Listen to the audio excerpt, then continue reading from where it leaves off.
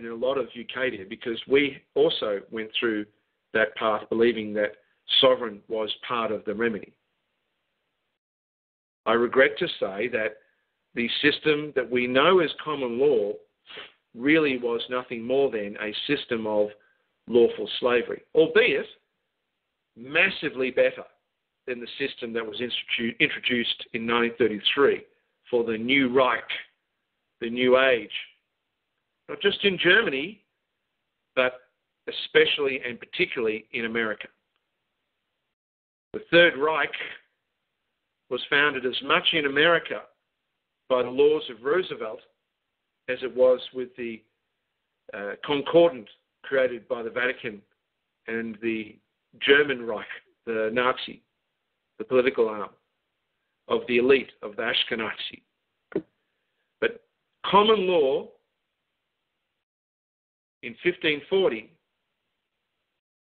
was really nothing more than a system of lawful slavery, voluntary servitude. And the word common law means that. The word common coming from the 14th century creation of communists, where we get communism, by the way, to entrust, commit to a burden, public duty or service, obligation. In other words, from committo, to entrust, commit, and munus, burden, public duty, service or obligation. There it is. The word tells us what it is, hidden in plain sight. And like I say, there was a lot of good in common law. We had habeas corpus. We had the great writs. We had rights that were inalienable. We had rights of way. We had forms of court. We had equity.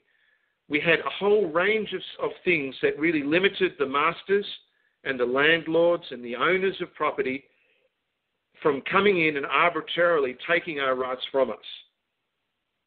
But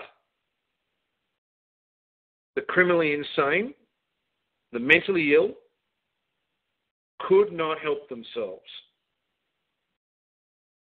They were not happy with a system where we had any right to object.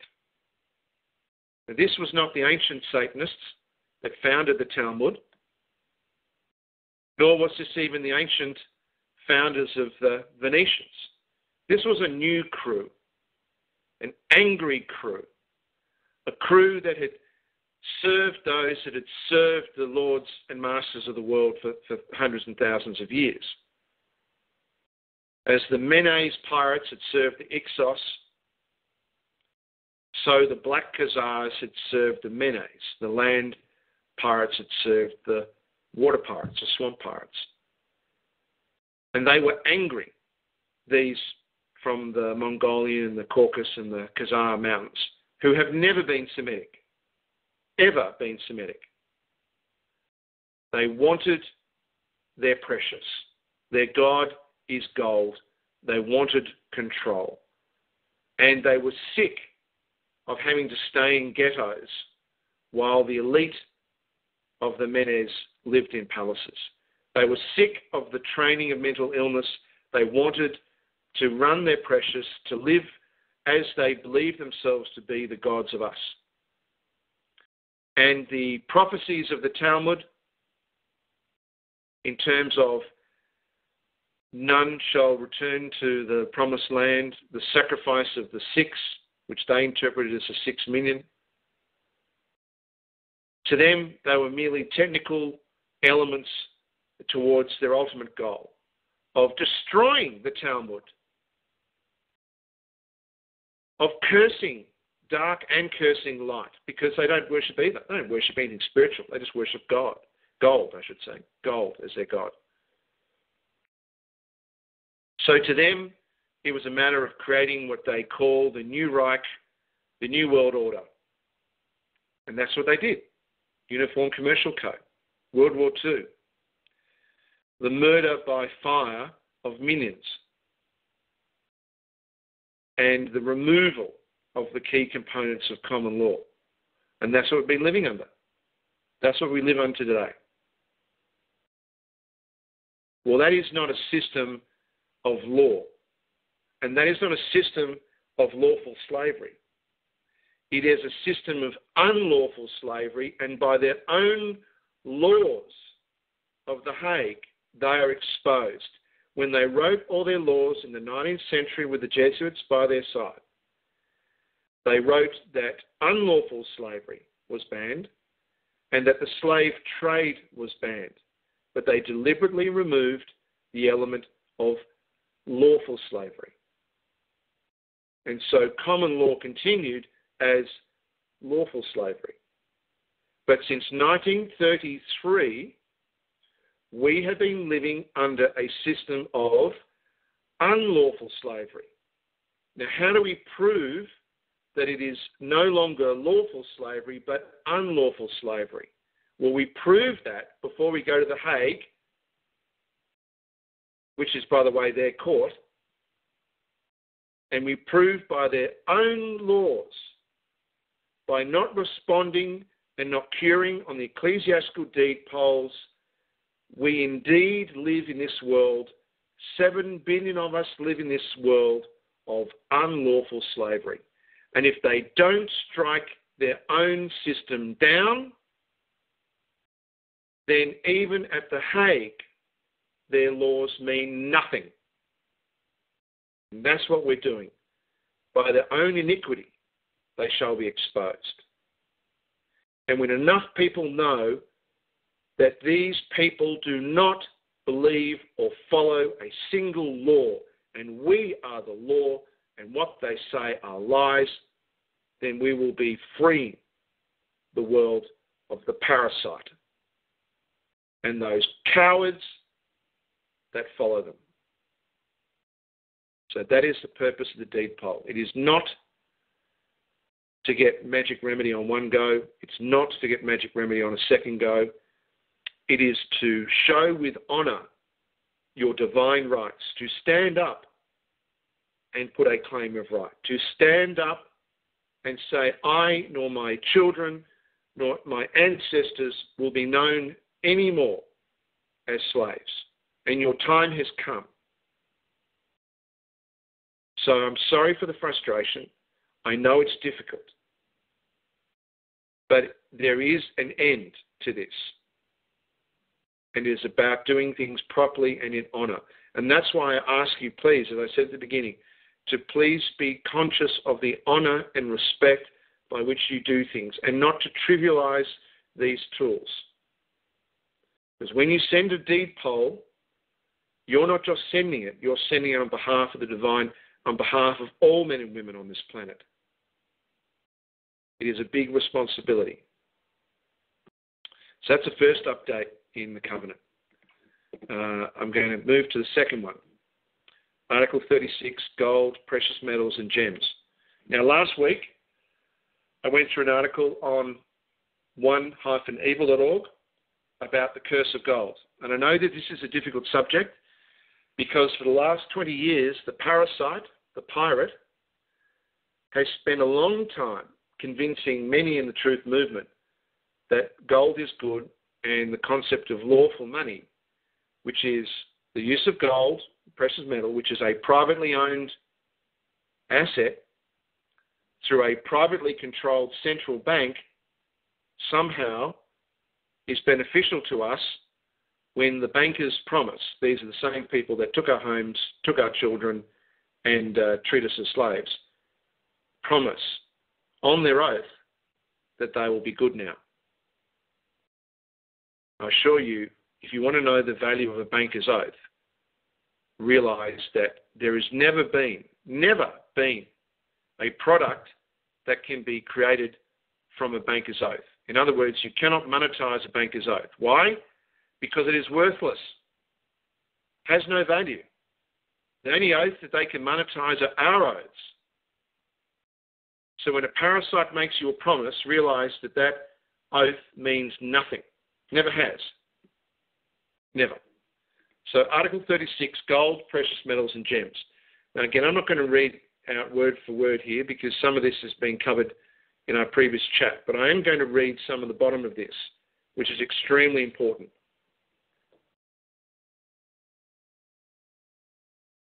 So I'm going to read from 36.4.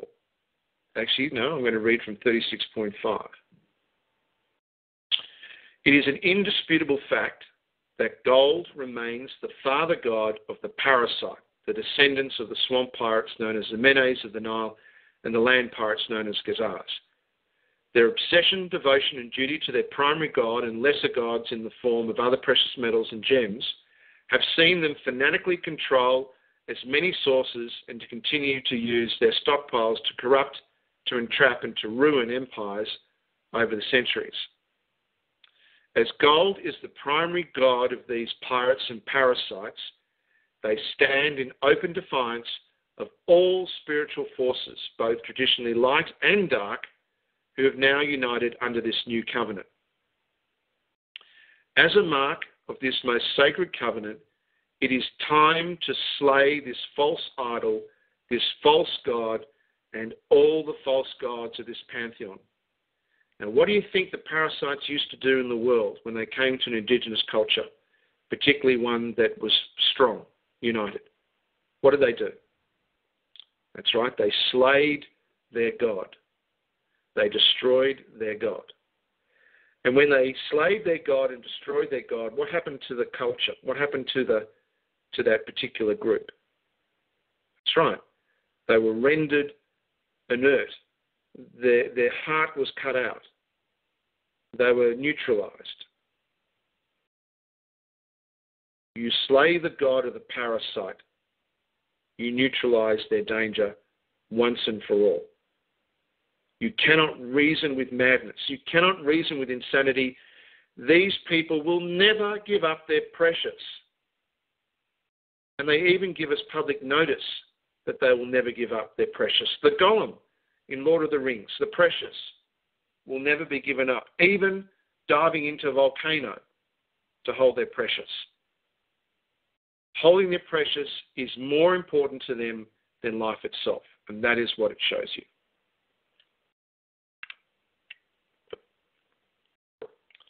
.36.6. Just as when salt loses its taste, it is worthless, so it is hereby commanded by the full authority and power of the divine creator and all angels, demons, saints and spirits you know in heaven, that all forms of precious and rare metals, including but not limited to gold, silver, platinum and palladium, and all precious and rare gems are forbidden, I'm sorry, there's a typo there, forbidden to be used as a direct medium of money. Nor may these rare metals and gems be used as a store of value or any form of underwriting of currency or negotiable instruments of any kind. Therefore, let it be known throughout heaven and across the earth that the great stockpiles of gold and the precious metals of the pirates and parasites, their great stores of precious gems, are hereby rendered worthless and may never again be used to corrupt the currencies and systems of money of the world. Because we will use our energy, we will use our integrity, we will use the very words that Obama promises it believes nothing of. We will use our innovation to underwrite our currency and our education to underwrite our currency, not the assets, the precious of the parasites and the pirates.